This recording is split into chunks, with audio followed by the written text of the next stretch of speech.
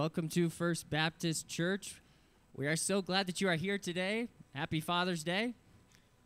Please stand with us as we start our worship.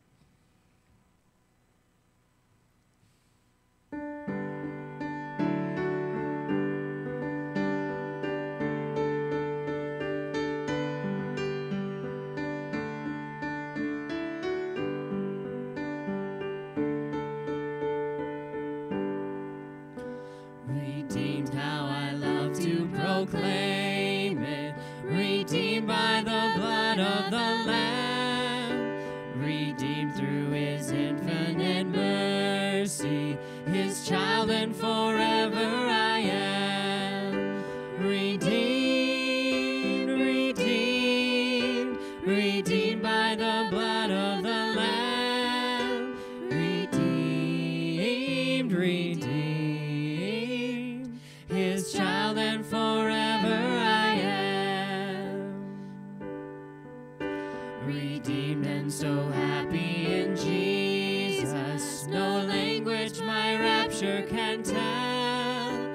I know that the light of his presence with me doth continually dwell. Redeemed, redeemed, redeemed by the blood of the Lamb. Redeemed, redeemed, his child and forever I am. I think of my blessed Redeemer. I think of him all the day long. I sing, for I cannot be silent. His love is the theme of my song. Redeemed, redeemed, redeemed by the blood of the Lamb. Redeemed, redeemed, his child and forever I am. I know I shall see in his beauty the King in whose law I delight, who lovingly guardeth my footsteps and giveth me salt in the night. Redeemed, redeemed, redeemed by the blood of the Lamb. Redeemed, redeemed, his child and forever I am. Psalm 127, verses 3 through 5 says, "Behold, children are a heritage from the Lord. The fruit of the womb is a reward. Like arrows in the hands of a warrior, so are the children of one's youth. Happy is the man who has his quiver full of them. They shall not be ashamed, but shall speak with their enemies in the gate."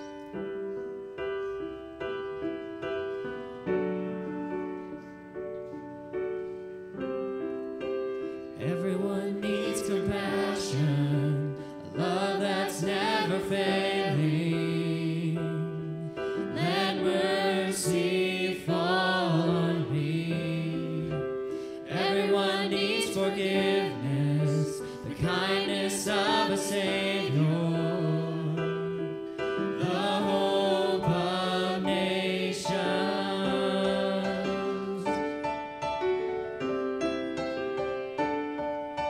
Savior, he can move the mountains. My God is mighty to save. He is mighty to save. Forever, author of salvation. He rose and conquered the grave. Jesus conquered the grave.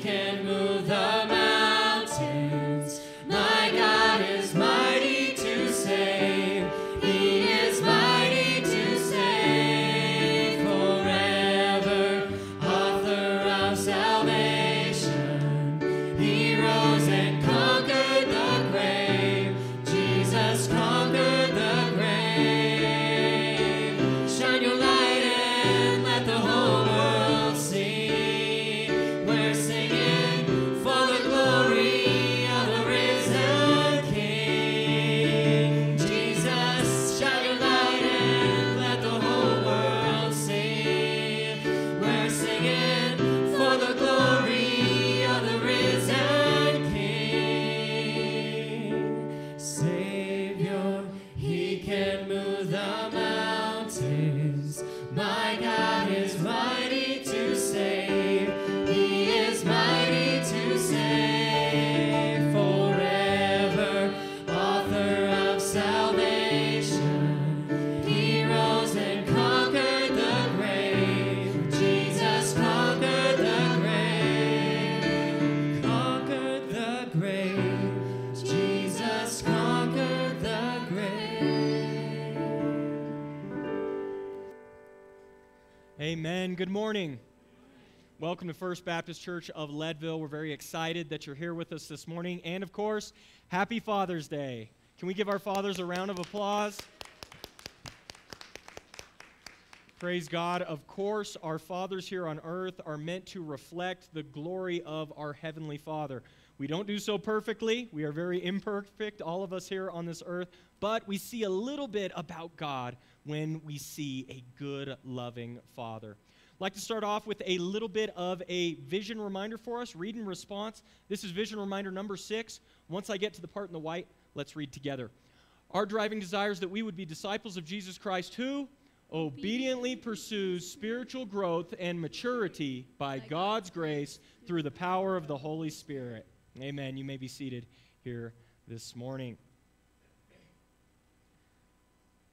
Now, I know some of you dads were excited when you saw the display out in the foyer, okay? But we got to keep you around, okay? If we just gave you your donut right away, everyone would be exodusing out the door, okay? So that's for after the service. It's something we have to look forward to. We've been going verse by verse, chapter by chapter through the book of Hebrews, and we've been in chapter 10, and we're actually on part 3 of a very important section where we're talking about really the community that we have together, supporting one another, and seeking to persevere in the faith. This is something that's not easy. I've said it many times before. Christianity is a marathon. It is not a sprint. And so we've got to persevere. We've got to push forward. We've got to move together towards the kingdom. And in light of that, I just want to read a short verse out of 1 Corinthians 15. Paul says this. He says, "Therefore, my beloved brothers, be steadfast, immovable, always abounding in the work of the Lord, knowing that your labor in the Lord is not in vain." I love this passage. Sometimes our labor in the Lord feels like it is in vain. It feels like nobody sees what we're doing. It feels like it doesn't make a difference. It feels like I go through all of these things. I go through all of these trials and difficulties in life, and it doesn't even matter. That's kind of that Ecclesiastes feeling, right? That it's meaningless, everything is meaningless. And yet, we persevere, we push on, we continue to move forward together as a community, knowing that our labor in the Lord is not in vain. He says he sends out his word to accomplish his purpose, and it will not return to him void. It is actually going to succeed in accomplishing that for which it is designed. The conversion of sinners, the transformation of people's lives so that they repent of their sins and put their faith in Jesus. That's what it's all about. And that's what we're here to do. We're here to celebrate that. The fact that God changes us from within. He takes a heart of stone, he gives us a heart of flesh, and he sets us on the pathway of following his Son, following in Jesus' way. That's what we're all here to do. And what I love about this verse is we are doing that together. Sometimes you may feel like you're stumbling, you're falling, right? We've had the marathons going up here this weekend. Sometimes somebody may fall down, and of course somebody stops. They try to pick them back up and help them keep going. Let's go. We can finish this. We can do this together. That's what we're all here to do. And that's something that I want us to remember as we're thinking about perseverance today. Before we jump into that, we are going to continue to worship God with our voices. We do believe here in this church that all of life is worship, okay? And so you worship God on Monday, Tuesday, Wednesday, etc., but we also gather together in a special way to worship on Sunday. And we have a time of tithes and offerings. If you would like to give a tithe or an offering to the Lord, you can do so in the back, in the offering box, or you can give online at fbcleadville.com/give. Please stand together with me, and we are going to continue to lift up our voices to the Lord.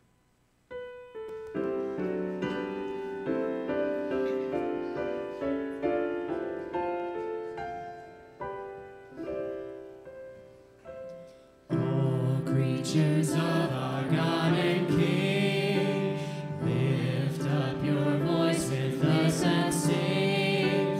Alleluia, alleluia.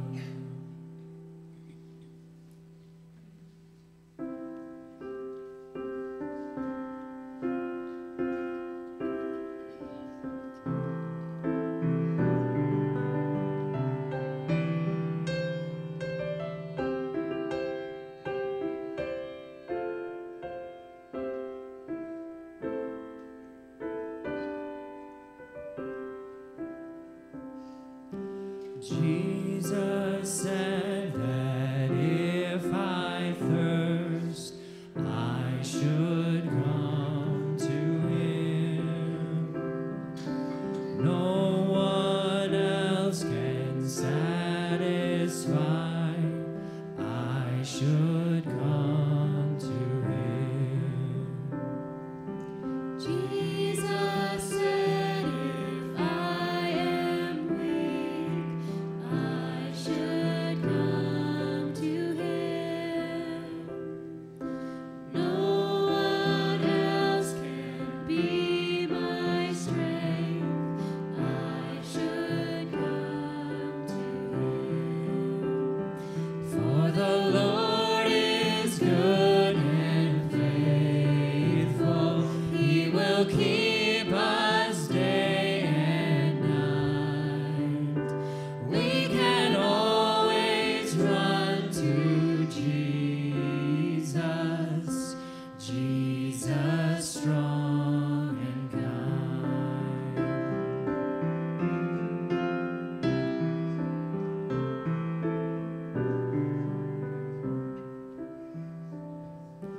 Jesus said that if I fear, I should come to him. No one else can be my shield. I should come to him. For the Lord is good and faithful. He will keep us day and night. We can always run to Jesus, Jesus strong and kind. Jesus said, if I am lost, he will come to me. And he showed me on that cross, he will come to me. For the Lord is good and faithful. He will keep us day and night. We can always run to Jesus, Jesus strong and kind. For the Lord is good and faithful. He will keep us day and night. We can always run to Jesus, Jesus strong and kind. Jesus strong and kind.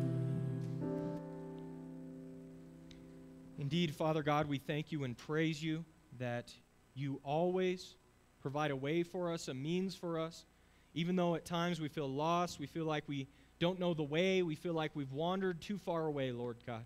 You shine forth in your Son, Jesus, and he guides us on the path. We praise you and thank you for that truth, Lord God.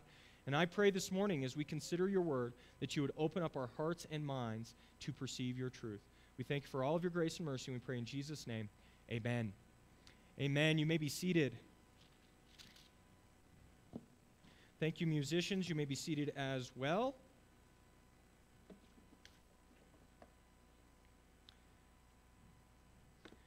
At this time, I would like to dismiss young ones aged 3 to 5 to the back for Children's Church. And you can see some more information about our children's ministry in the lower left corner of your bulletin. Please open up with me in your Bibles to the book of Hebrews chapter 10.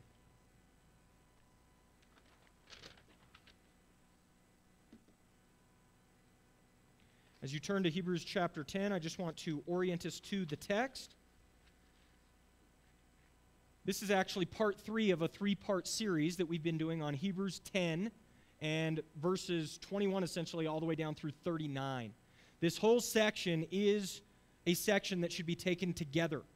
It focuses on the ideas of the fact that we must persevere and we must not continue on in deliberate sin. Verse 26, if we go on sinning deliberately after receiving the knowledge of truth, there no longer remains a sacrifice for sins.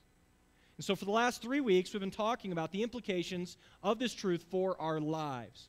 What does that actually mean? That there no longer remains a sacrifice for sins. Well, the author is trying to get into a very practical frame of mind, a very practical mode. The author wants us to walk in the truth of Jesus. He wants us to live like Jesus matters for our lives. And so because of that, he is giving these strong indictments against us so that we will live in light of the truth. And we've preached 2 sermons now, primarily on verses 26 through 31. And today, Lord willing, I hope to treat 32 down through 39. So please follow along with me in your Bibles as we read Hebrews chapter 10, verses 32 and through 39. But recall the former days, when, after you were enlightened, you endured a hard struggle with sufferings, sometimes being publicly exposed to reproach and affliction, and sometimes being partners with those so treated. For you had compassion on those in prison. You joyfully accepted the plundering of your property, since you knew that you yourselves had a better possession and an abiding one.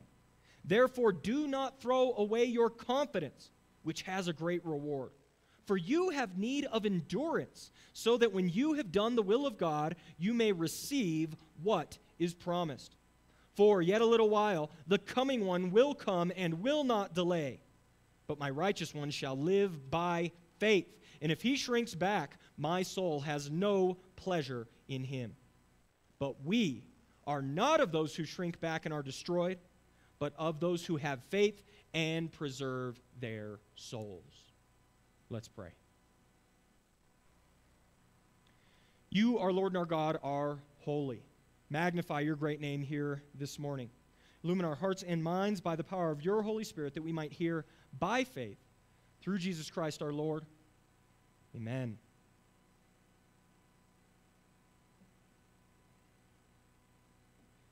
Seems to me that in our day and age of instant gratification, anything that takes a long period of time, anything that takes perseverance, anything that takes many years or multiple years is something that is kind of shunted off to the side. I don't have the patience for that. I don't have the endurance for that. I don't think I could put myself into that day after day, week after week, year after year. But one of the things that our society absolutely accepts in terms of something that's going to take a very long time is the idea of getting a degree, getting a diploma. That training, that schooling takes an extremely long period of time, and people are often contented to just chip away at these things over many years. Betty Sanderson is a very interesting figure. She started getting her degree, and life came up. She was studying at the University of Minnesota, and she had to pause her education when she got married, but she never lost her desire to finish her degree. She ended up graduating with her degree at age 84. 84. It took her nearly 7 decades to complete her degree. She completed it in 67 years' time. But she just went after it. She kept going and she kept going. And they ran many articles of her at the time, with titles like 84-year-old woman gets college degree after nearly 7 decades. She kept working, she kept pushing, and Betty Sanderson finally got her degree. She was willing to put in all of that time, effort, and energy. The reason I'm bringing this up is, although we may not have many areas in our day-to-day lives where we feel like we're persevering, we're doing something that is long-term, we're investing for the future, our relationship with God, our walk with Christ is precisely this. And in many ways, it mirrors the long efforts that it takes to get a degree many years over time. That is what we are doing in the faith. We're persevering, we're pressing forward, and we are continuing on, even though at times it feels like we're stuck. Even though at times, like with Betty, we feel like, man, I haven't made much progress on this degree over the last 10 years.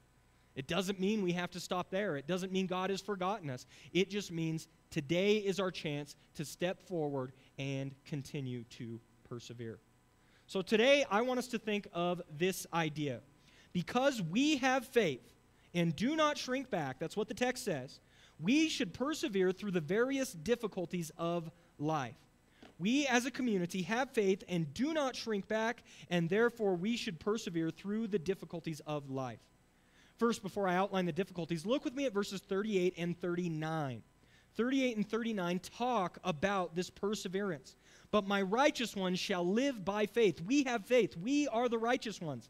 If he shrinks back, my soul has no pleasure in him. God is telling us that we can persevere, we can press on. We are the righteous ones by the blood of Jesus. But if we shrink back, then his soul has no pleasure in us. So therefore, we can't shrink back. We must press forward. We must press on in faith, recognizing that our promised land is yet to come. Verse 39, but we are not of those who shrink back and are destroyed, but of those who have faith and preserve their souls. That is the path for us. That is the opportunity that we have. If we will not shrink back and instead push forward, instead persevere, we will preserve our souls. But the problem is, in the first half of this section, you can see there are so many things getting in our way from persevering. There's so many difficulties that come at us in life that discourage us and try to get us to quit the road. They try to get us to turn away, to turn back. And of course, we know from the passage, we are destroyed if we turn back. And so I want to spend the rest of our time looking at three primary areas of difficulty in life. First, I want us to see material lack. We're going to see that in verse 34. We're going to struggle in this life through material lack. It's something that we're going to wrestle with. And because of that, that might cause us to shrink back. We don't want to, and we need to press through. But not only do we have material lack at times, we also have reproach and affliction. We're going to see that in verse 33. And that reproach and affliction coming from without, coming from others out in the world, or from the devil, is going to try to get us to quit the path, and so that reproach and affliction is something we need to persevere through. Finally, hard struggles and suffering.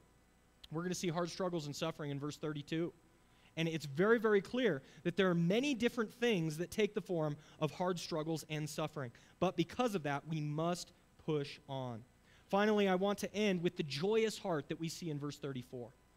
The challenge of all of this is to persevere not just in action, not just in form, not just outwardly, but instead to persevere and have a joyous heart along the way. That's one of the big challenges, and I think we'll see some encouragement in verse 34. And so that's the path we're headed on. I've entitled the sermon, Perseverance in the Face of Difficulty. And we're going to walk through these three areas of difficulties in life and how they affect our heart and what we should do in light of it. So, first let's go ahead and look at material lack. Look with me at verse 34. In 34, you can see these Christians are struggling with material lack, and it's something that we have to wrestle with as well. For you had compassion on those in prison, and you joyfully accepted the plundering of your property, since you knew that you yourselves had a better possession and an abiding one. Down through the ages, Christians' relationship to the material world has been fraught with difficulties. If you go into the early church, even from the earliest times, you can see that we swing that pendulum back and forth down through the Christian ages over and over and over again. You have issues in the early church based upon texts like this, those in prison, right? You had compassion on those in prison. And so oftentimes in the early church, you maybe had people who were almost going out of their way to get incarcerated. Those who are in prison are in a higher state than me, so I need to do something to get myself thrown in jail for Christ. I need to suffer for him. And you have almost this martyr complex where that is the highest good. Let's all go out and try to get martyred for Jesus. Let's go out of our way to cause a ruckus, to stir people up, and in order to try and make a statement for Christ. And so people will take a text like this, and they'll over-apply it to their lives and say, this is the paradigm. This is how we should live. Deliberately seeking out persecution and difficulties and trials. We have done the same thing in Christian churches when it comes to material goods or possessions. So maybe there's not an obsession in Christian churches today to go ahead and get imprisoned for the Lord. But how many people refuse any sort of material help or support? They refuse any sort of financial situation. They almost go out of their way to put themselves in a financial burden or a financial stress. Why? Because they look at passages like the rich young ruler. And after all, Jesus told him to sell all of his possessions, give to the poor, and come follow him. I need to follow or walk in that mode. And so you have people who will absolutely try to live that way, thinking that they're more righteous, they're more holy, by virtue of the fact that they are shunting the material things of the world. And they're saying, this isn't important, I don't care about this, I'm not focused on this. You have these types of dynamics down through church ages, all the way to the point of philosophy. In the early church, there were Gnostic tendencies within the church. Gnosticism is a broad field with many different ideas and positions, but one of the things that many Gnostics agreed upon was that the material world itself was evil and the spiritual world itself was good. Some would even go so far as to say that Jesus never took on flesh. Why? Because the material world is evil and Jesus is not evil. This is an early heresy called Docetism, okay? And they taught that Jesus didn't take on flesh. There was an old parable that you'd be walking along the beach with Jesus, and when you turn back and look around, you only see one set of footprints. Why? Because Jesus didn't have a material body. He seemed real to you, but he couldn't have a material body because we're pre-committed against the material things of this world. So there's all of these tendencies when it comes to material lack. And talking about material lack in the West, where many of us are more well off than kings were 1,000 years ago. Some kings would kill to live like just a middle-class person today. It can be difficult to get your arms around this sense of material lack. But I actually propose to you this morning that focusing on the material goods themselves is a red herring, okay? Focusing on how much money's in the bank, focusing on what kinds of things we have, do we have nice things and all of that type of stuff, it's a red herring. It's actually not the issue, okay? Remember that the love of money is the root of all kinds of evil. A lot of people say money is the root of all evil, right? That's a shorthand that's leaving out a couple of important words. It's the love of money that is the root of all kinds of evil. Look it up and you'll see it says what I'm telling you. And so, if it's the love of money that's the root of all kinds of evil, I submit to you this morning that the material goods themselves don't matter. They're irrelevant. Instead, it's the attachment that the individual places on the material goods. What is your relationship to the material goods that matters most? Your relationship to the material goods is really what is pulling you away from the Lord. Listen to what Job says in Job 121 after he is told he's lost so much of his material goods, friends, family, etc. Job says, "Naked I came from my mother's womb, naked I shall return. The Lord gives, the Lord has taken away. Blessed be the name of the Lord." There's a very important principle for Westerners in those words. Job was rich by all measures. He was one of the richest men in his day, and yet he had no attachment to those things. He ends up telling his wife, "Shall we accept good things from the Lord, but not bad things? Shall we say, oh, we only want blessings, Lord, but whenever you give us a trial or a difficulty, now we're going to go ahead and shake our fist at heaven?" Of course not, says Job. The Lord gives, the Lord takes away. Blessed be the name of the Lord. Job is not affected by the amount of material goods he has because he's unattached to them. He just wants to use them for God and for his kingdom and for his purpose. My Know Thy Enemy this morning is on this topic. I think this is so, so important. You have two essential ideas when it comes to material goods and things in the world. You have a Buddhistic or a Stoic mentality. Buddhism and Stoicism says all of life is suffering, and the reason you're suffering is because you have attachment to things. You desire things. Your suffering is because of your desires. Rather than trying to get all of these things, says Buddhism, instead get rid of your desires. If you got rid of your desires, then you would no longer suffer because you're no longer attached to these things. Stoicism has a similar state or frame of mind where it says you need to stop struggling or striving against the world and just accept and embrace what fate has brought your way. And if you're in that state, then you're no longer going to be suffering in this way. This is a very attractive philosophy and doctrine for many people these days. But on the other side of the coin is hedonism, okay? Hedonism says you only go around once in life, so grab for all the gusto you can get, right? You're only here one time, for several decades, and you better do everything you can to have a ball while you're here. Because once we die, we're dead. That's it. It's over. So have the most fun you can while you're here. And these are two sides that are both wrong, okay? Both of these sides are actually pulling everything out in an extremist fashion. They're reductionistic in the way they're approaching these things. I've shared this story before, but I remember Tim Keller was talking about, he was interacting with a Buddhist woman in one of his congregations. And she really desperately wanted to see her daughter again. Her daughter and her were estranged. They didn't have a good relationship. And yet at the same time, she had a Buddhistic philosophy or mentality. So she felt bad that she wanted to see her daughter again. She felt bad that she actually desired that because it was causing her suffering. And Tim Keller says, he went to her and he said, your philosophy of life is not really working well for you now, is it? These are both extremes. They're reductionistic. And so if I was to put both of these on a continuum, you would see hedonism on the far side, throw yourself into the material world because it's so pleasurable, or Buddhism on the other side. Get rid of all of your materialistic tendencies, get rid of your attachment to materialism, etc. Buddhism looks very, very similar to the Gnosticism that I shared earlier, right? The material world is bad or evil, separate from it, and become one with the divine. Now, some of you guys might have used this phrase before, might have heard people use this phrase before. Everything in moderation, okay? And that feels like a really nice, happy medium between these two, right? Everything in moderation essentially says, I'm not going to go too far in the Buddhistic direction and try to detach myself entirely from the world, but I'm not going to go too far in the hedonistic direction either and be throwing myself into material pleasures and material goods. And again, I want you to know this is a hard thing for Christians to wrestle with. Because we see clearly in the incarnation that God loves the material world. God loves the body. God loves what we're doing down here on earth. This is actually something that was good. Go back to Genesis chapter 1. After he creates every single thing, he saw that it was very good. He saw that it was very good. God's primary design is not for us to somehow get rid of the material world and pretend it doesn't exist or remove ourselves from it. Somehow we're meant to integrate it. Now, we live in a fallen world, so there are problems or difficulties with what we're doing, but the world is still a material world that God expects us to navigate. It's at this point that I want to suggest to you that everything in moderation is a good approximation of the truth, but it's just an approximation. I don't think that's the real answer.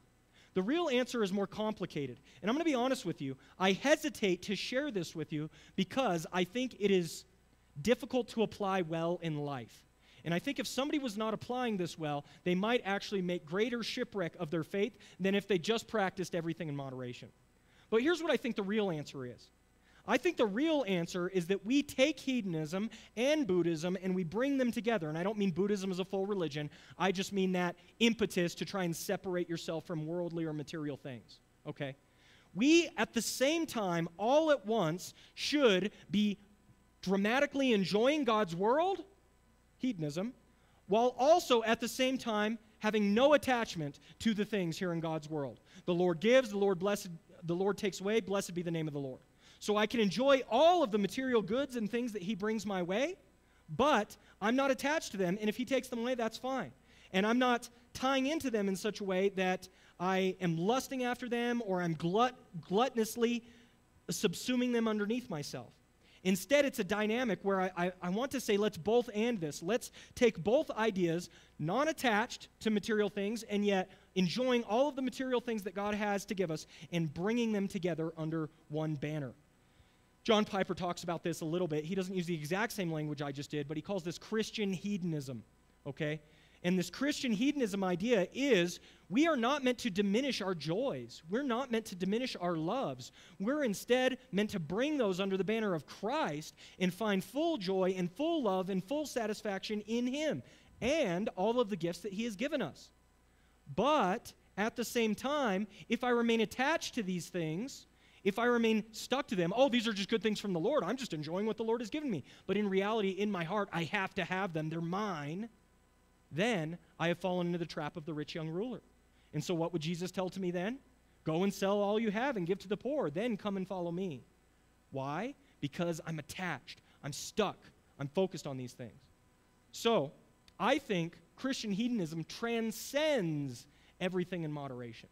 I think it goes above and beyond, and it actually calls us to live a greater, fuller, richer life than just everything in moderation does.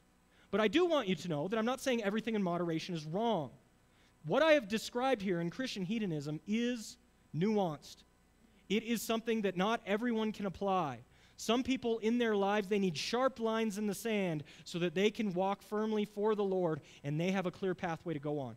If I'm muddying your waters by saying Christian hedonism and bringing all this together, I'm happy for you to retreat into everything in moderation. But I want you to know it's an approximation. It's not the reality. Okay? And I believe this is what we're truly struggling with when it comes to material lack. What this says is, God, I am happy I'm not in jail for Christ. However, if you threw me in jail for Christ, I would be happy too. I can take whatever you have brought my way. I can fully embrace with open arms everything you have for me in this life. Sure, where I'm at now, where I would like to be, I enjoy that. I love that. I thank you, Lord, for all of the blessings you have showered upon me. But if you took all this away from me, my faith and trust in you would not be moved 1 inch. Because I love you, I know you're good, and everything you bring my way is for my good and your glory. I'm committed to that from the outset, and so I'll enjoy what you've given me here, but I'm not attached to it, Lord. You can take it all away, and I will serve you just as much. My faith will not be shaken. I will not waver. This is how Western Christians today need to deal with material lack. We're not concerned with the number of goods you have. I don't care about the numbers in your bank account. I don't care if they're high, if they're low, all of those things. What I care about is your attachment to these things. And can you say, I delight in the things that the Lord has given me, but he could take them all away. It's all in his hands. Everything my Father does is right and good. That is how we should wrestle with material lack. But that's not the only thing I want us to think about here. I also want us to see the reproach and affliction. The reproach and affliction we see that we're going to struggle with, something that's going to cause us or try to push us back from persevering in the way, is verse 33. Sometimes being publicly exposed to reproach and affliction, and sometimes being partners with those so treated. This is going to happen to you. You may be publicly exposed. Notice that the text is broken down in two pieces. You can be publicly exposed, or you can be treated as being publicly exposed with those who are undergoing that issue. Two different parts here, both in verse 33. James Thompson puts it this way. I think it's helpful to understand the underlying Greek word here, this publicly exposed, okay? Publicly exposed, James Thompson says this. This comes from the Greek theatradzine, okay? Listen to what you hear. Theatradzine. What are you hearing there? Theater. Publicly exposed, put on stage as a show. That's the underlying word there. Literally, to act in the theater takes on the metaphorical meaning of expose publicly. It focuses on public disgrace. That's what this publicly exposed word is, that public disgrace. And specifically, of course, for following Christ. We're following Christ, and it's bringing us up to public shame and exposure. Al Mohler says this. He says, identifying with Jesus will, in a world that does not want him as king, will mean that we become victims of verbal abuse, mockery, and shame in the public square. And I think many of us have experienced that. Maybe not on the degree that those in the early church were, but we've experienced it. Shame, ridicule, mockery for your beliefs as a Christian. The fact that you're going out of your way to follow Christ and live for him is actually something that is bringing pressure from the outside. And that pressure is, we're going to shame you and mock you so that you won't advance your ideas or views in public. I think we all know that there's certain things we're a little hesitant to say in mixed company. We might be hesitant to say in the business meeting. We might be hesitant to share if we're not 100% sure where our new friends are at. So we're a little bit hesitant with our conversation, with our language, okay? Now, what can we do about reproach and affliction? I want this to be very practical. We know that there is a basic impulse or pushing against us as Christians in a cultural way. What can we do about that? You must cultivate in yourself a deep and thoughtful conviction about the truth in any situation, okay? And you almost have to do this ahead of time.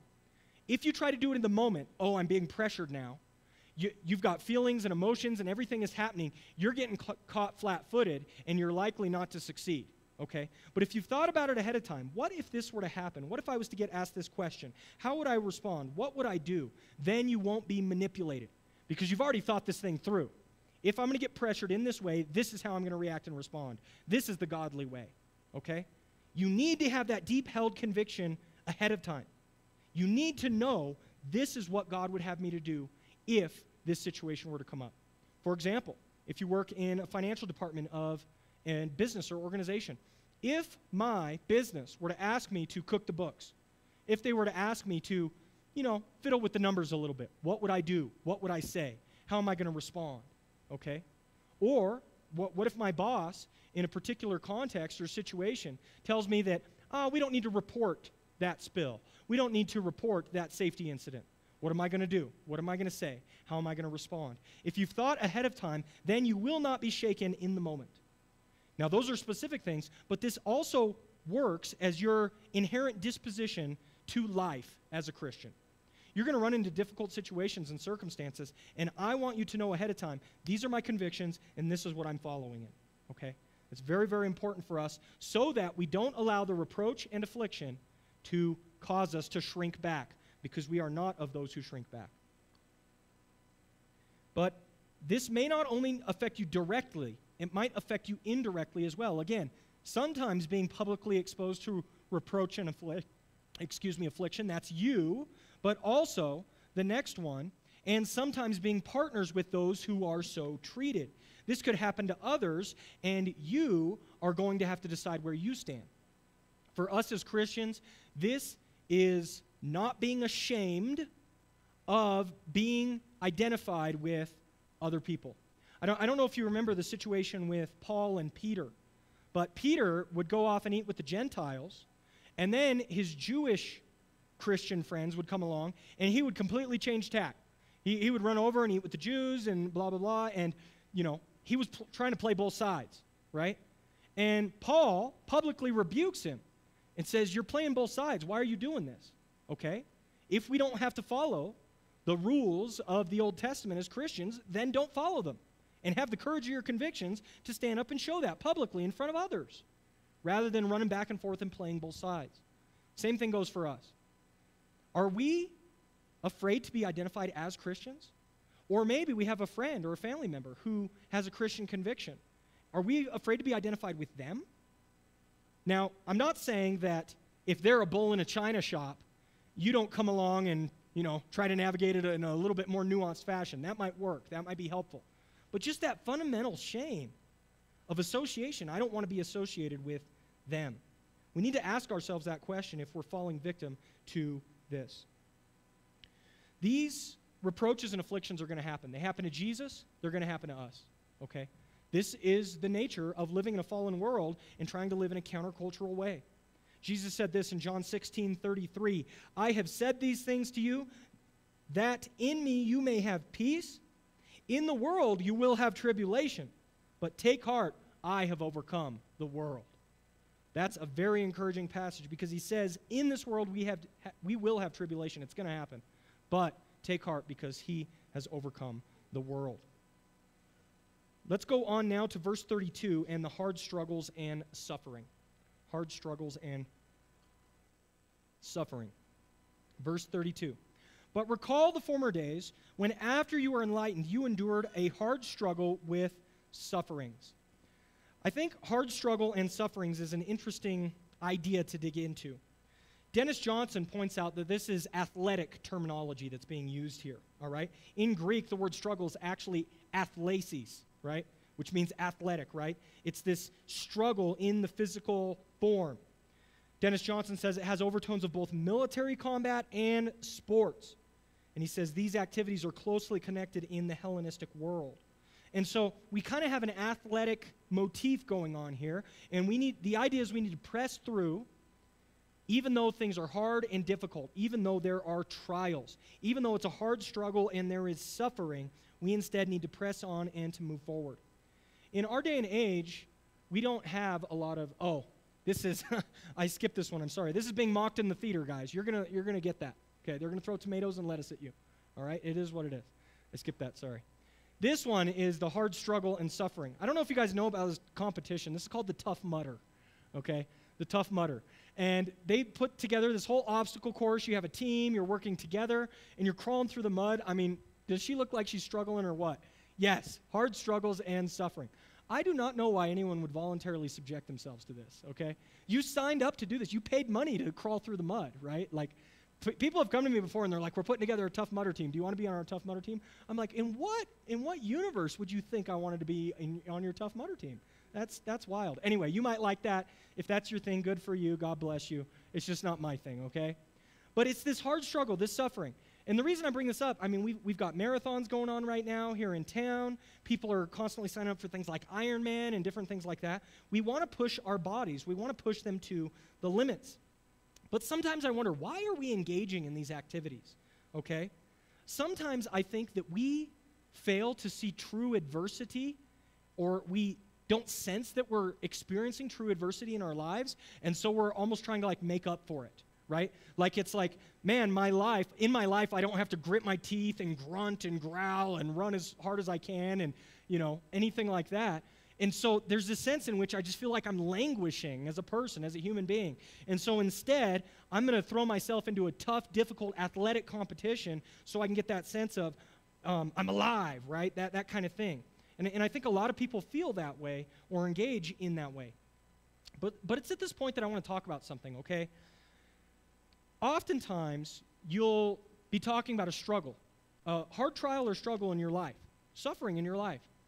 And somebody will say this, or you'll maybe say this. You'll say, first world problems. I know, first world problems, right?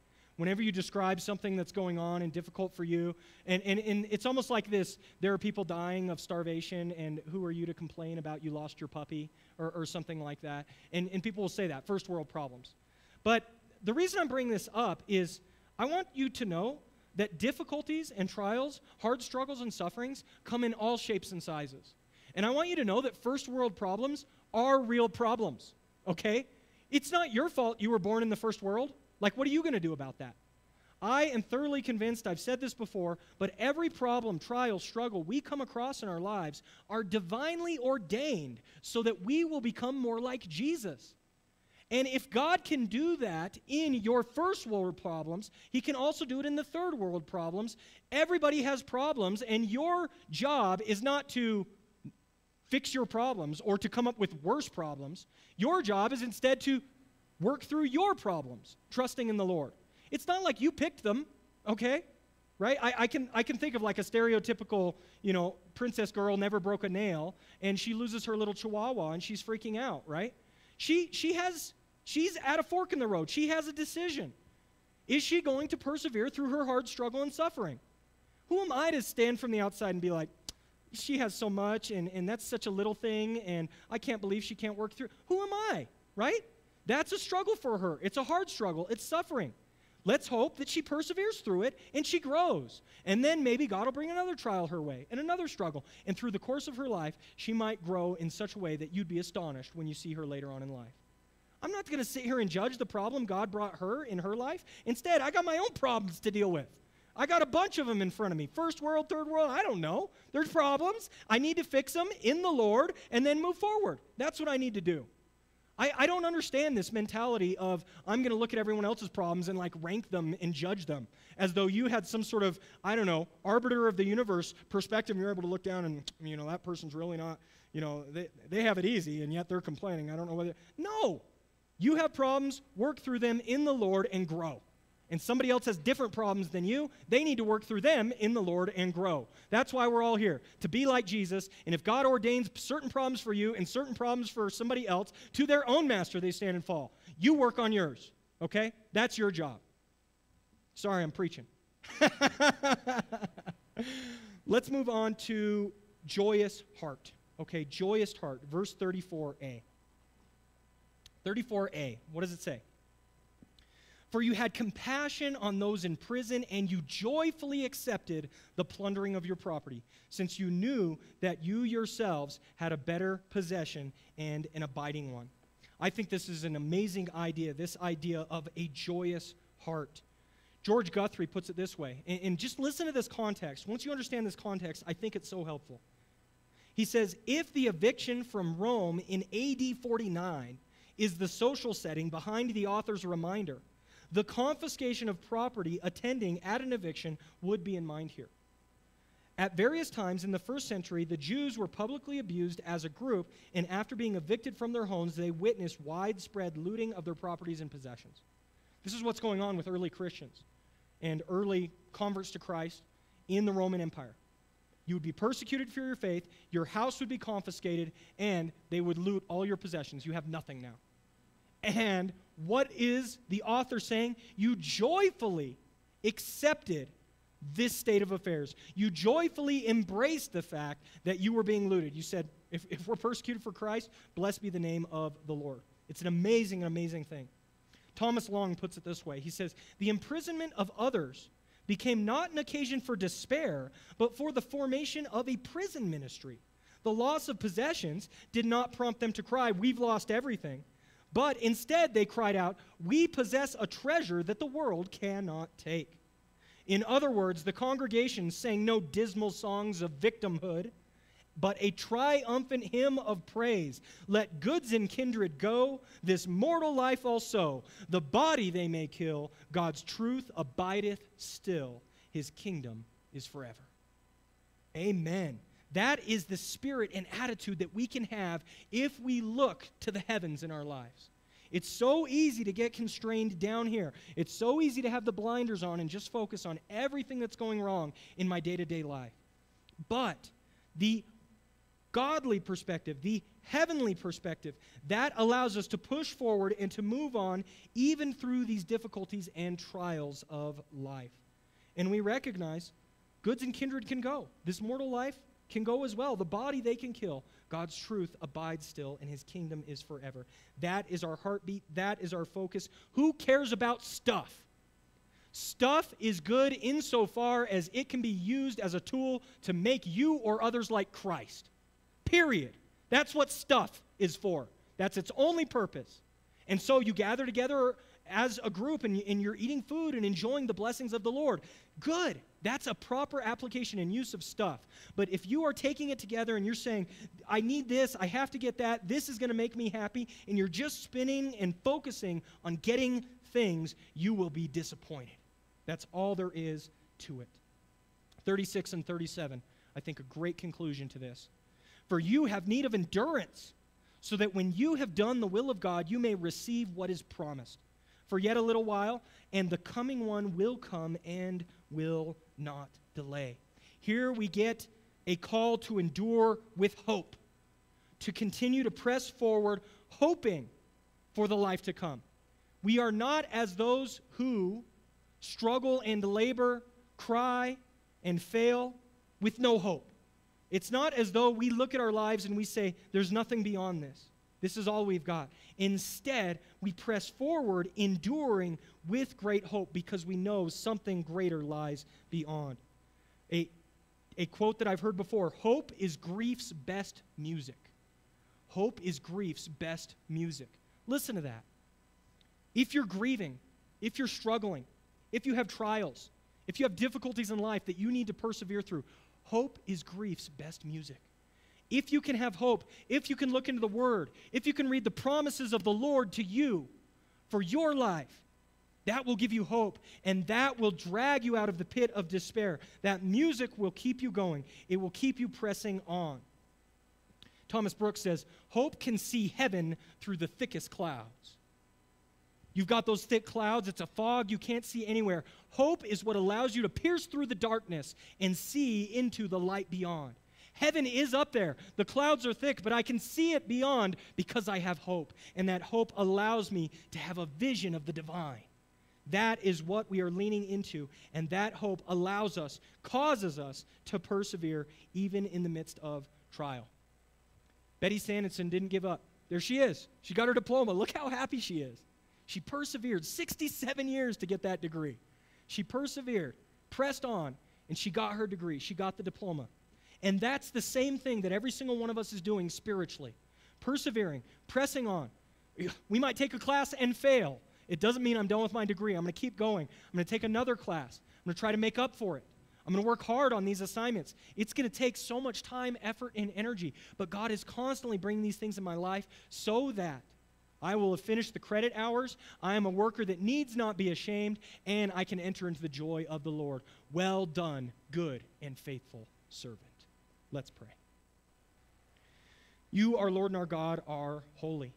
We thank you so much for all of the grace and mercy you have shed upon us, Lord God. We thank you for enlightening our minds by your word, and I pray that you would give us guidance and direction in our lives. Please help us to know your truth, your will, your word for our lives, that we might take the unique step that you would have for each and every one of us, and that you would be glorified in all that we do, and you would receive all of the praise due your name. Pray these things in Jesus' name. Amen. Amen. All right, let's go ahead and move on to announcements.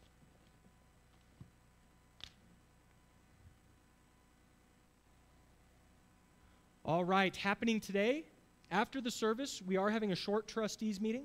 Should be brief, just going over some of the logistics.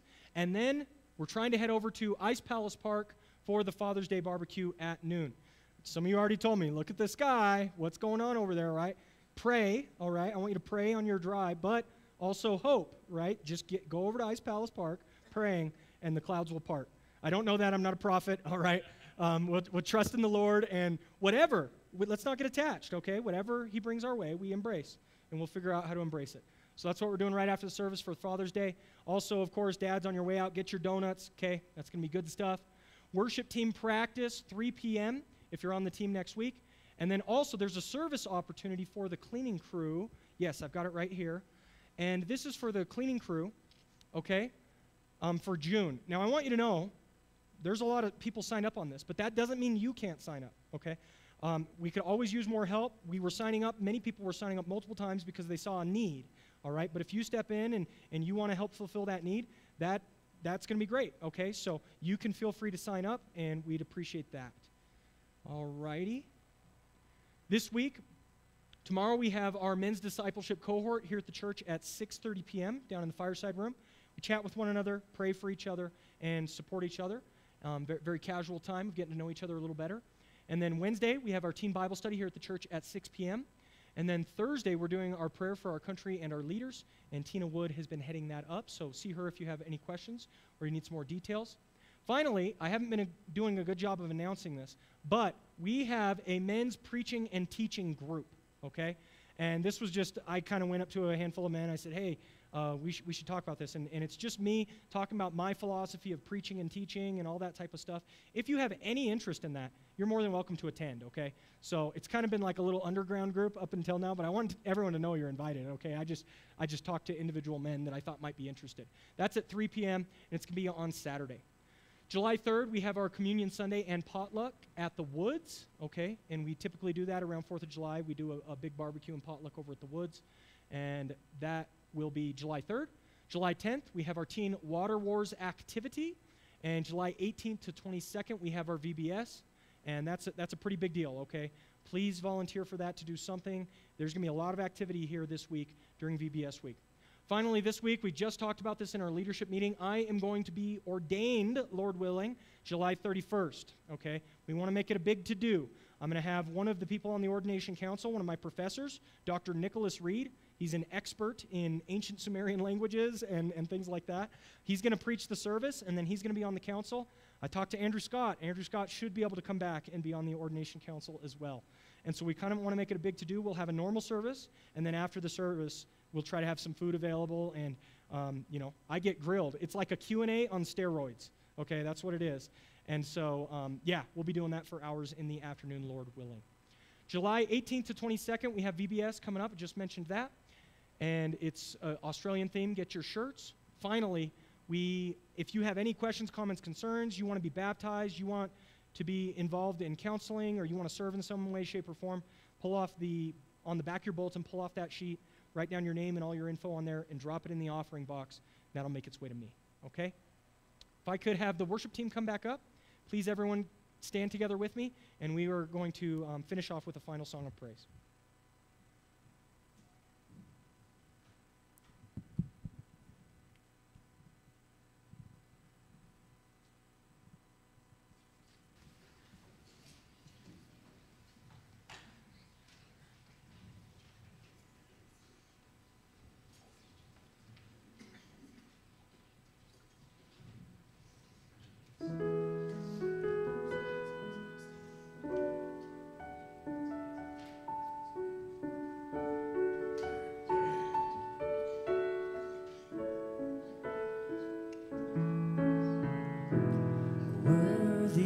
is the Lamb who was slain. Holy, holy is He. Sing a new song to Him who sits on heaven's mercy seat.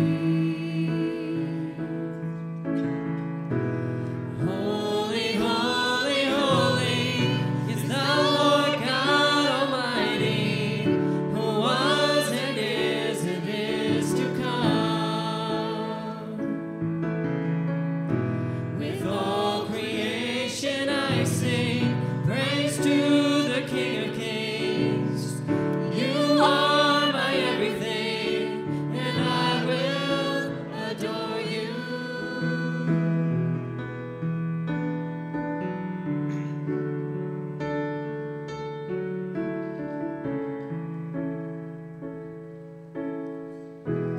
Clothed in rainbows of living color, flashes of lightning, rolls of thunder. Blessing and honor, strength and glory and power be to you, the only wise King. Holy, holy, holy is the Lord God Almighty, who was and is to come. With all creation I sing praise to the King of Kings. You are my everything, and I will adore you.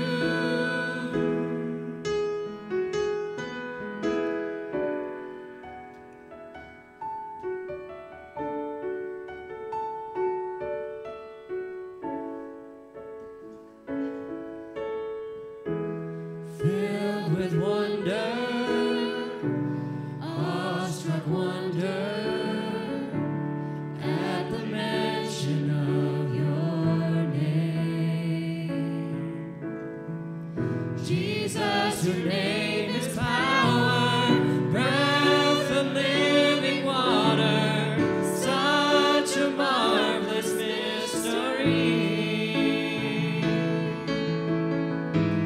Holy, holy, holy is the Lord God Almighty, who was and is to come.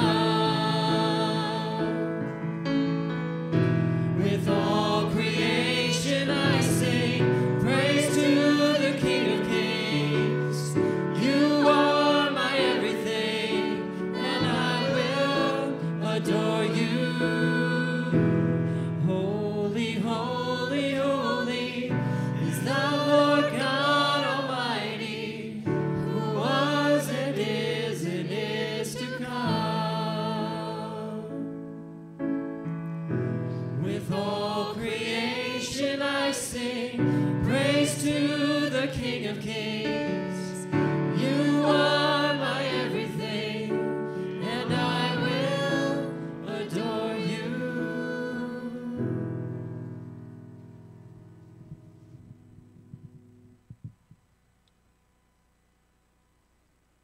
The Lord bless you and keep you. The Lord make his face to shine upon you and be gracious to you. The Lord lift up his countenance upon you and give you peace. Amen. You're dismissed. Thank you.